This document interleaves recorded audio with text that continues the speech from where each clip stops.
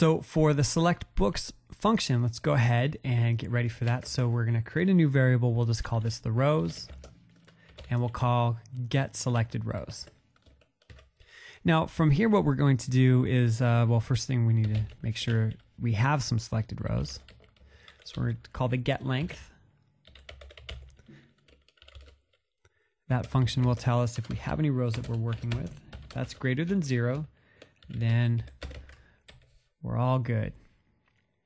If it's not, then what we need to do is tell someone that, well, you need to make a selection. Okay, but if we do have some rows, what we want to do is loop through each one of those rows, pull out the ID of the record that we're working with, and then send that back to the server. So let's create a for loop. And what we're looking at is the rows length. And so we want to make sure I is less than rows.getLength. Increment it with each one.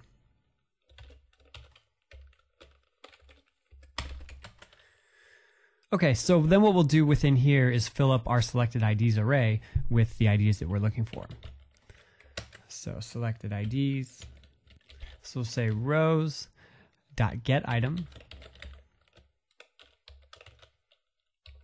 Now once we have the specific row we're looking for, we need to look at the cell that we're interested in. So we're going to go to get cell, and we're going to pass in that ID index. And then from there we can do a get text. So if you remember from the grid, the first column after the row numbering was the primary key value, or the ID. So that's what this does. We're going to go to the specific row, go to the cell that we're looking for, in this case the ID, and then get the text. So once we have that, that's added into our array here. And once we have all of those items, we can call page methods dot select book. This is the proxy that was created for us here. Pass in the selected IDs. And when things go right, we'll call a function called onSuccess. If things go wrong, we'll call a function called onFail. So let's flesh out those functions really quickly. So we have a function onSuccess. Now the response object is passed to us by default. We're not going to use it in this case. What we want to do is basically clear out the selected IDs. So we're going to be calling a function called clear selected IDs. And the reason is I'm not just implementing it here is because we're going to be using that same logic somewhere else in a moment. So we'll go ahead and fill out that function here in just a minute, but then we'll say our onFail is... Now, if you build your applications correctly, you'll be doing all of your exception management on the server. So if something went wrong on the database, you should catch that exception, publish it by putting it in the database or sending an email or doing something with it. If it comes back to where this has failed, then this is more of it couldn't connect to the server right, the request failed or something like that. So we're just going to tell people to try again.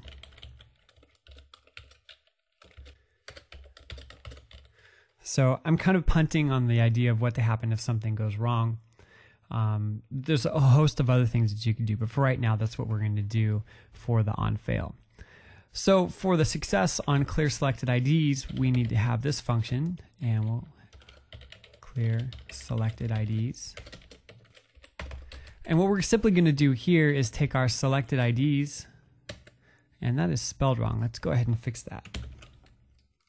So our selected IDs will equal a new array.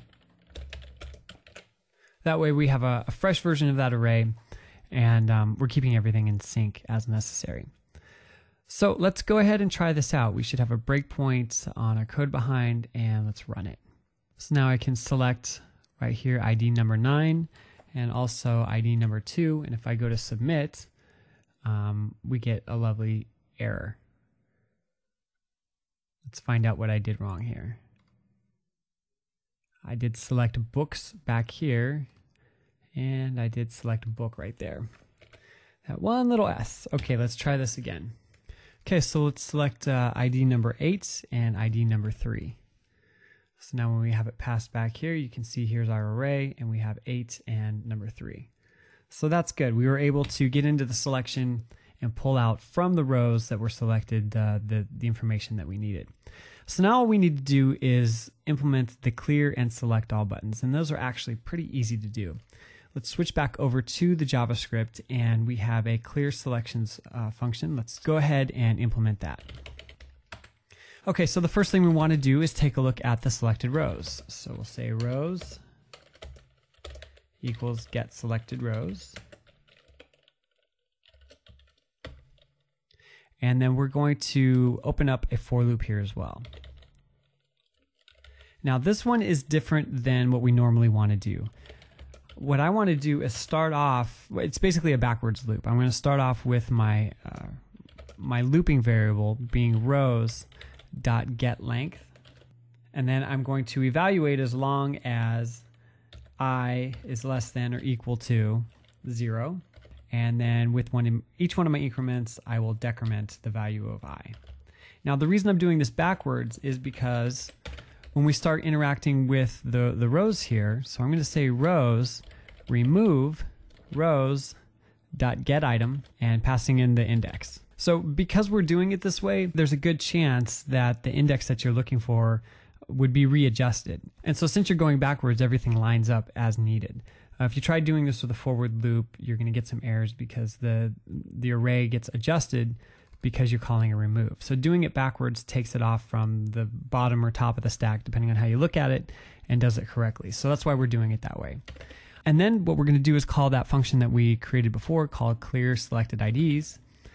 And then that way we've visually cleared all the selections, but also with as far as the state that we're maintaining, we've cleared that as well. So let's try this and see how it looks. So let's select a number of these rows and call clear, and they should all be deselected. Excellent. Okay, so we have one left. We have select all.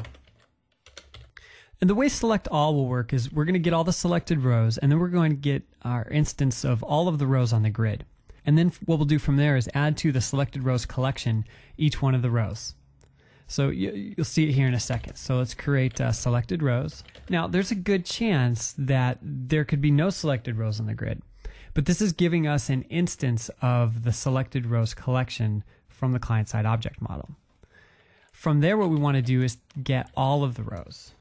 So we'll do getGrid.getRows, and this gives us a collection of all of the rows. So now all we need to do is loop through all the rows and add them to the selected rows collection.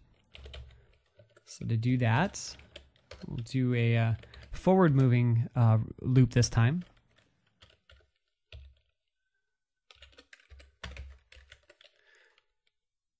And then we're going to say selected rows dot add, and then we'll say rows get row, and we'll pass in the index. And now each one of the rows are selected. Okay, well, let's go ahead and run it. So we can select all with none selected, or let's say that we have a few selected and do select all, and all of them will be selected.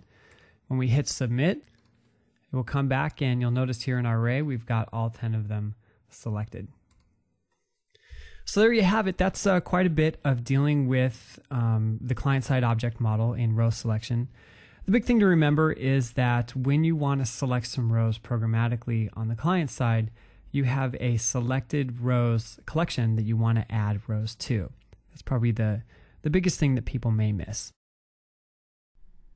Well, thanks a lot for checking out this video. This is Craig Shoemaker.